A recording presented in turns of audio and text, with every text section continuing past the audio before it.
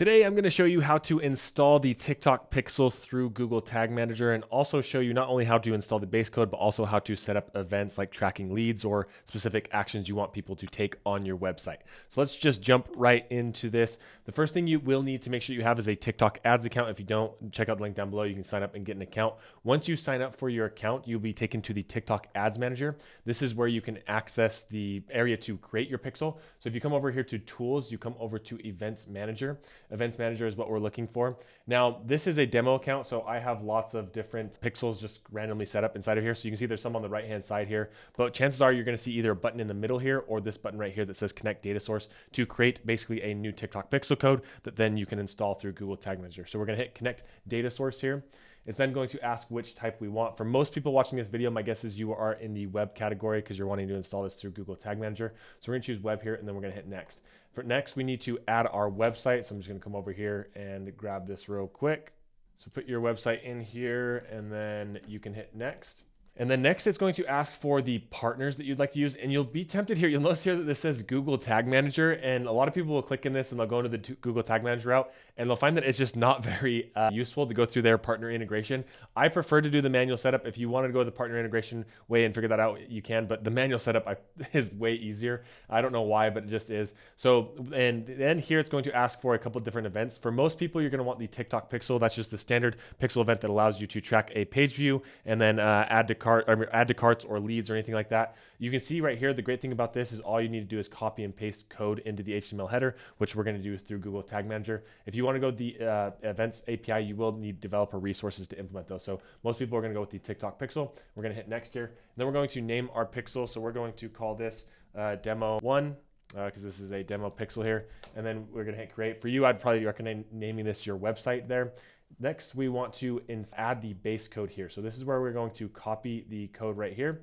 And then we're going to come back over to Google Tag Manager. I'm already assuming that you have Google Tag Manager created. If not, go through and create a Google Tag Manager account and then make sure that the code is installed on your website. So you will need to copy and paste these codes onto your website. But if you're on this tutorial, my guess is you already have Google Tag Manager. We're going to come over here to the tags. And then in here, we are going to create a new tag. And I'm going to call this just TikTok Pixel. I like to call this just like the base tag. You can call this whatever you want, base or page view.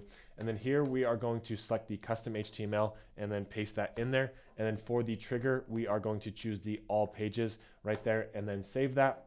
From here, you can submit this so it does go live so we can verify that it is working. So we're going to hit continue here. You can add it and give it a name if you'd like to. Oh, and I realize I'm in the way here, but in the top right-hand corner is where that publish is.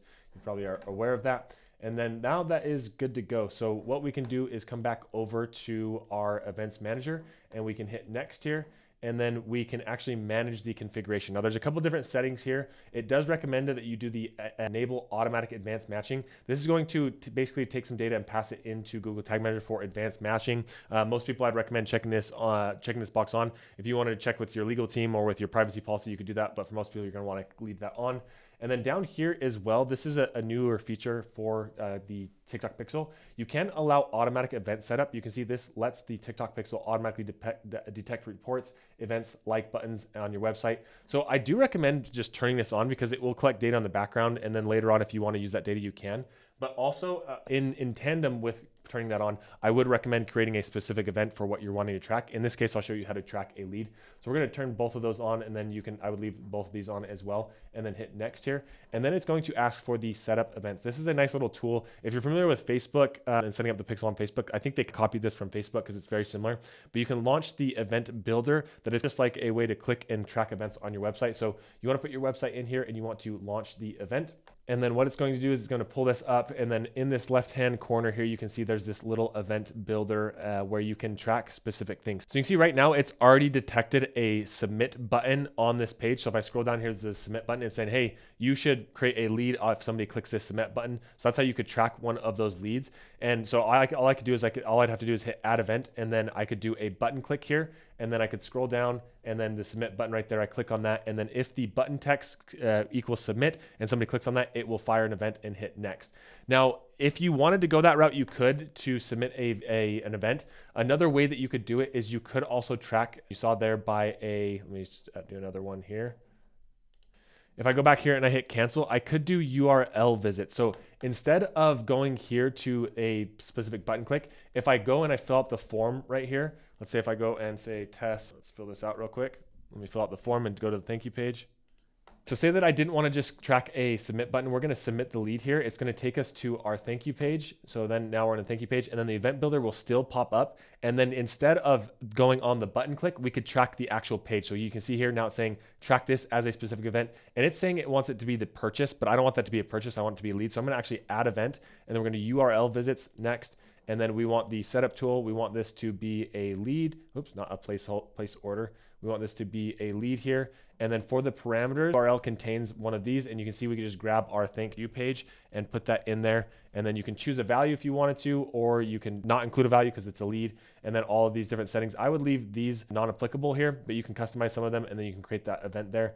And then you can see now when somebody comes to this event right here, it will fire a lead. And I'll show you how to verify this in a minute too to make sure everything's firing correctly. But we're gonna hit finish setup here.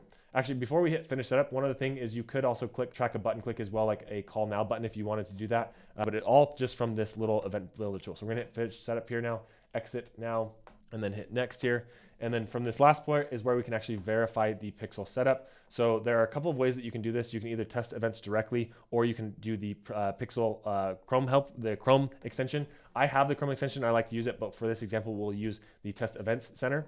So you can see this will take you to a view that looks like this, where we are once again going to grab our website here and plug it in, and it will tell us what events fire where. So we're gonna do this, we're gonna open up our website. It will open up your website in a new tab right here. And then in this view right here, it will start showing you some of the recent activity. So we'll give this just a second and make sure that is connected here. And you can see here, for whatever reason, the test event, usually a page view should be setting up here. And this is why I prefer the actual using the Chrome extension. So you can see you can do the Chrome extension and download this, because when I come to this page, you can see the test is currently firing, but it's not showing me any data showing up here. But when I look at the actual pixel helper and I click this little button up here with the pixel helper, after you install that, you can see the page view event fired, and that is working. So now I'm just gonna go through this and submit the lead, so you can see that that fires as well. So we're gonna do this real quick. So now let's make sure it fires on that after we filled out this form. That fires the lead event here. So we're submitting, it submitted this. So we're gonna come back over to our pixel helper, and you can see there is our successful page view and also the lead firing in there. And if we come back over to the pixel helper, let's see, it's set. So now it's starting to work. It's starting to fire those events. You can see the submitted form lead did fire in there, and we are good to go. So the last thing that you wanna make sure that you do is come back over here and publish this. Oh, we already did publish those. So you're good to go. And then we can come over here and we can hit finish setup. And if you wanted to see what events are tracking and look at this in real time as leads start to come in, typically you want to give it a little bit of time, but you can see it'll drop you into a view like this, where you can see the page views that are coming in, you can see the data coming in here, and then also the submit lead form inside of here. You can test those events and do diagnostics in here as well, but this is where all that data will start collecting inside of the TikTok Pixel, which is in the tools and then the event center. So that's all there is to it. If you found this helpful, don't forget to subscribe on the way out. And if you're ready to start running TikTok ads, be sure to check out this tutorial to move on to the next step to start getting data for this TikTok Pixel. We'll see you in the next one.